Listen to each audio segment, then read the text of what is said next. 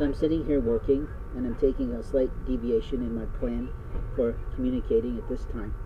And what's driving by me is a little Hispanic man who's probably 18 or 19, and he's driving on one of these BMX bicycles. He parks himself over near a restaurant, probably where he works, but what he does most of the time is teeters around the parking lot, teeters around people, and stares at them as if he was maybe 12. And maybe he is that age, and we just don't know it.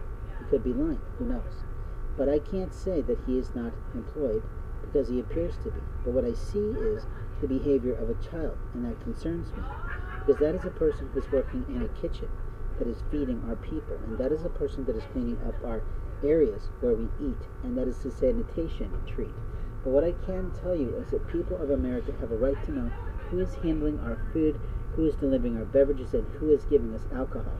Something I don't understand about Illinois is that the alcohol servers get a number.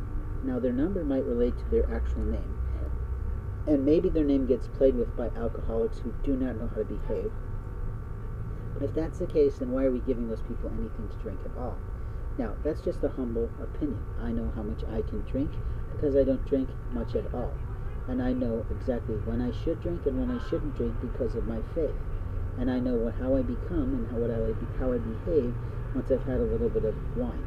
But what I can tell you over the course of my lifetime is I know what foods that I can intake and what I can't. But there's always someone who's trying to play me with things I'm allergic to.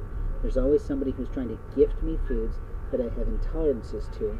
And there's always someone trying to give me other types of nourishments that are not appropriate for me in terms of preferences.